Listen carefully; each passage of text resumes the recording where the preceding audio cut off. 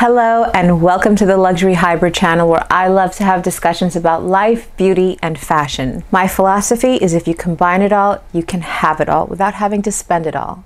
Friends and family call me Dee Dee, and I hope that you will too. Today is a competition. It is the Louis Vuitton Speedy 25 against the Marc Jacobs Leather Mini Tote. I'm going to be doing a side-by-side comparison, showing you what they fill, how they compare, and how they differ. Really quickly, let me know in the comments below, which bag would you pick after you watch this comparison? I'm curious to know your opinion. I'm going to insert pictures that I took of the measurements that I took of each bag, because right off the bat, the measurements are about the same, give or take a millimeter here or there. That's including the handle drop, the length, the width, and the height. Let's start off with where they're compatible. They both have top handles. If you get the Louis Vuitton Speedy 25 in the bandoulier style, then you can consider that both of them do have shoulder straps that are both removable. They are both equipped with an interior slit pocket, and they both open to just be one big wide compartment on the inside. And given this much space, you can carry almost anything you need for a school or a work day or a mom day. It's quite safe to say that I no longer carry these many items in my handbags anymore. But for the sake of comparing the Marc Jacobs tote bag against the Speedy 25 or the Speedy 25 bandoulier, I am going to show you how each fits. I'm starting off with a Louis Vuitton Toiletry 19, a Louis Vuitton Toiletry 15, a Louis Vuitton Agenda in the PM size, a Louis Vuitton round coin purse. This is actually one of my favorite SLGs, but my very first favorite SLG is my Louis Vuitton 6 key holder with my key fob attached. I have a travel size Louis Vuitton scent, and this scent happens to be in the tuberose. I have my Chanel hand cream, my Hermes coin purse, which I actually use these days to carry tissues. Can't stand when the plastic of the tissue has that little reusable sticky thing, gets stuck on everything else except the container. So this is how I carry tissue these days.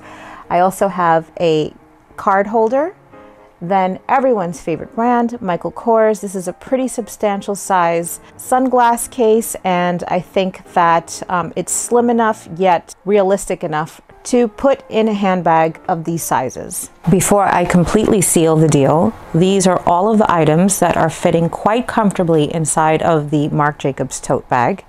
And I am now placing the sunglass case on the top and zipping up the bag, and everything fits. And inside of the Louis Vuitton Speedy 25, I'm going to try to get as much light as I can to show you that I have everything inside here. I will unpack the bag. Both have considerably noticeable branding, and both are somewhat connected to Marc Jacobs, given his history as creative director for Louis Vuitton. Now let's talk about where they differ. First and foremost, it's the obvious price tag. They are hundreds of dollars apart. Okay, so my jaw almost hit the floor when I compared the prices. The Marc Jacobs Leather Mini Tote is $375, whereas the Louis Vuitton Speedy 25, not including the bandoulier style, is $1,140 as of today. That's a lot of coin, a lot.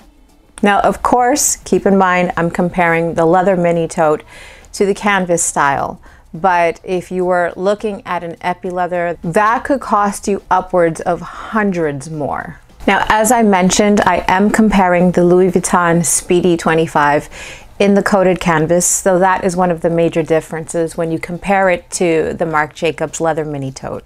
I've noticed that there's more flexibility with the top handles, just for the simple fact that they're able to buckle downwards. Whereas the Marc Jacobs Leather Mini Tote, the handles are just upwards in a stationary position. The Marc Jacobs Leather Mini Tote also has a very rectangular shape, as the Louis Vuitton Speedy 25 has more of that dome shape on the top. I think I remember back when the bag was gaining its popularity in the early 2000s, a lot of people referred to it as the doctor bag. In regards to the strap drop, if you were comparing the Louis Vuitton Speedy 25 in the bandolier style, the drop is 18.3 inches with a maximum of 21.7 inches, whereas the Marc Jacobs leather mini tote has a strap drop of 27 inches and a maximum of 57 inches. Here is an organizer that I picked up from Amazon, and it's cut standard to fit the Louis Vuitton Speedy 25. I have the middle insert taken out here.